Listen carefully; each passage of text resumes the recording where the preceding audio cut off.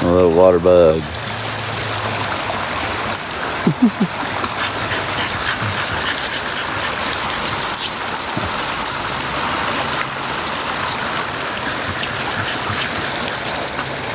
Good girl.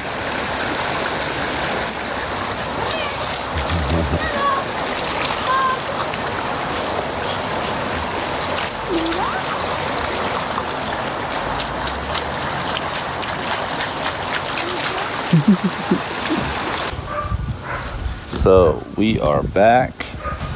Had a nice little vacation after all the puppies sold, which translated means I did nothing for like a week and slept as much as possible because of shit like that.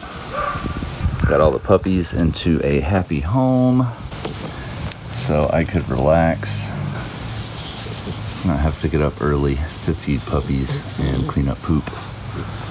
So now we are back to work on the 54. We left off last time with how to build the steering shaft and the components needed to do it. So now we're working on actually installing it, which is never as easy as it was on paper. Join us, won't you? All right, let's see how well we can see this, but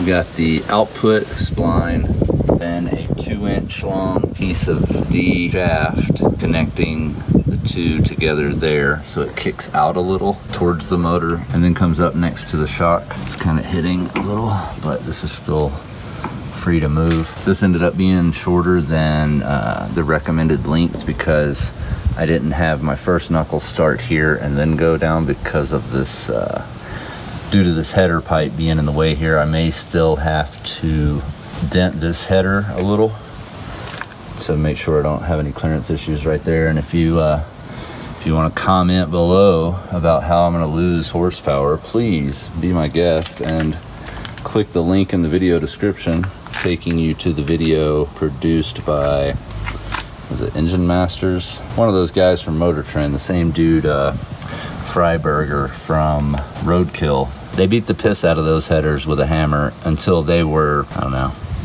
maybe a ½ inch on all four, and then they finally saw a drop in horsepower, which was only like 5 horsepower.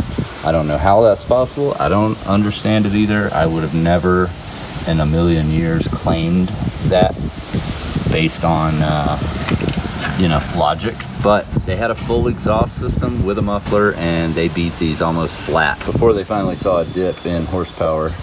So I'm not too worried about a little dent in that one header tube to clear that.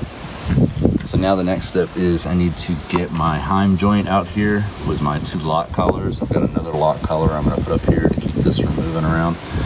And then I think I want to drill a hole in this guy and use that to mount the stabilizer heim that will keep this from moving around and hitting stuff, because if you just turn it right now, it's going to get all loosey-goosey. Once you go more than 2 U-joints, you have to have a stabilizing union in there somewhere. See what I mean? So I have to space this off, maybe even notch this out and get that done. I'm also getting the harness in. I'm going to punch a hole right about there, have the entire harness wind backwards and go through one hole to the computer under the dash.